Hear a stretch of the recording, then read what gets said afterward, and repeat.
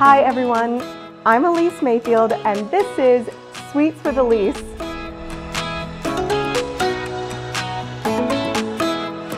Hi everyone and welcome back to Sweets with Elise. I'm so glad that you are here.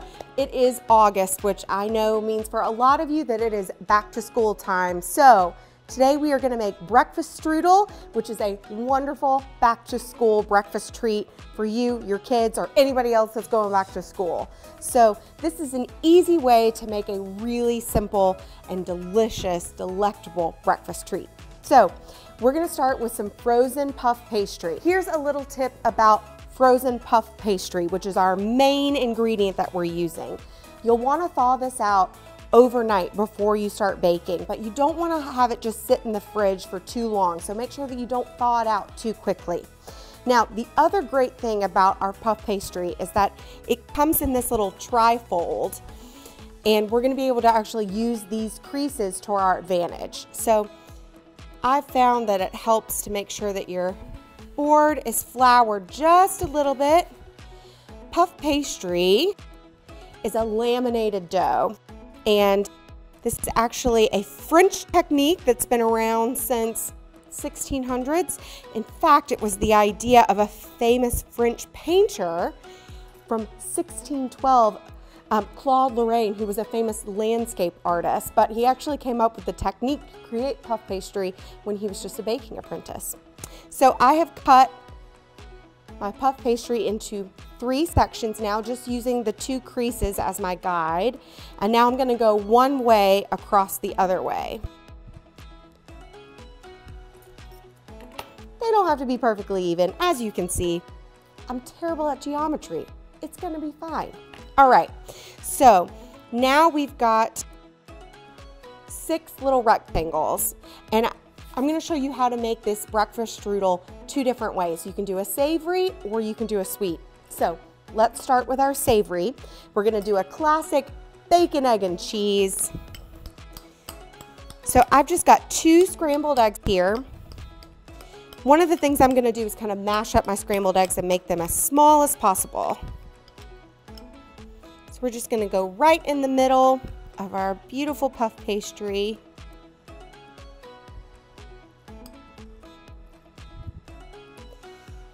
I'm going to go ahead and do that middle one. This is also an opportunity if you, there's a lot of pre-cooked breakfast meats that you can buy. This would be a great opportunity to use those. In fact, I am using bacon bits, real bacon bits, as our bacon here. So I didn't even have to bust out the frying pan for this recipe. I mean, I did have to saute the eggs. All right, and finally we'll do a little bit of cheddar cheese. Or a lot of bit of cheddar cheese, up to you. All right, now, at this point, if you hadn't already seasoned your eggs, you'll want to do a little salt and pepper. Just remember your seasoning, always important. All right, I've got a little egg wash, and I'm going to use this egg wash on the edges of my puff pastry. Just on the edges to help it seal. Now, in the meantime, you're going to want to preheat your oven to 400 degrees. So these do bake at a high temp, but they don't take very long, which means these would be something you could maybe do on a morning if you didn't have too busy of a morning. But these would also be great for a weekend when you maybe have a little bit of extra time. Okay, so now I'm just taking my other rectangles, and I know I didn't cut mine exactly the same, so I'm going to stretch out my top layer so that it meets all the edges, and I'm also going to try to eliminate as much air in the pocket with the filling. So you want to try to make sure that everything is in there. So this is going to make 3 little breakfast strudels. Since you've got your box is going to have 2 sheets of puff pastry, you can make 6 total breakfast strudel. And I'm just using the tines of this fork to seal my little pocket of breakfast goodness.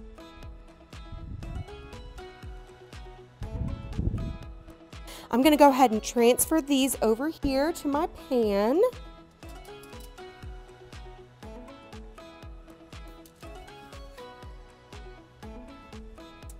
Okay.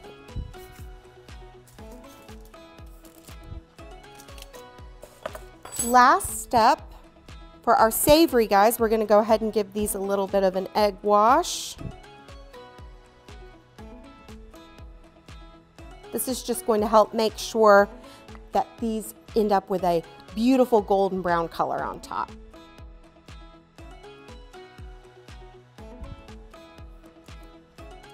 All right, so these are going to go in the oven at 400 for 15 minutes.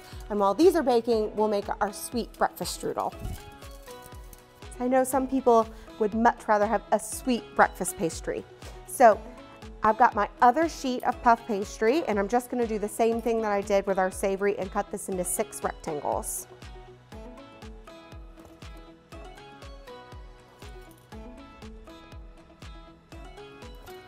All right, second time's a charm. Those are a lot more symmetrical.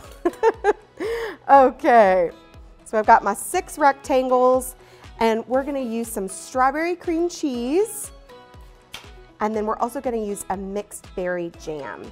Now I like a jam for this because it's a little bit thicker than a jelly, which is gonna give you a little bit more control and help it make sure that it doesn't come out of the pastry while it's baking.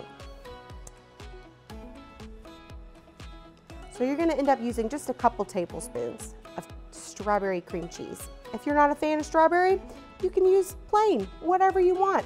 The world's your oyster. Take your choice. You'll wanna make sure that you leave yourself a little bit of a border here. So make sure that you don't get the cream cheese all the way to the edge. Okay, and for our jam, I'm using a mixed fruit preserve. I'm just gonna dollop a little bit of it right here in the center.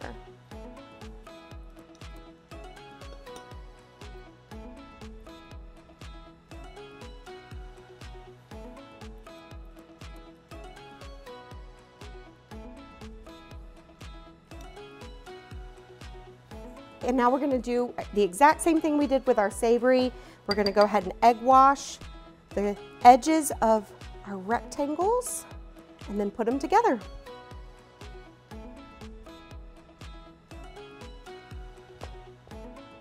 Okay, and I'm gonna use my fork once again to seal these off. And our final step is to egg wash the tops to make sure that they turn out nice and golden brown. Okay, and into the oven at 400 degrees for 15 minutes. It's almost breakfast time. I know you're excited, I'm excited. So these have come out of the oven. I highly recommend that you wait at least 10 minutes before you dig in because I don't want you to burn yourself. Also, there's one final step on these sweet breakfast strudel. I've got a really simple little frosting. This is just powdered sugar and milk. There's not really a necessarily measurements. You kind of just get it to the consistency that you like. And I'm just gonna drizzle this on with a spoon. Just like that.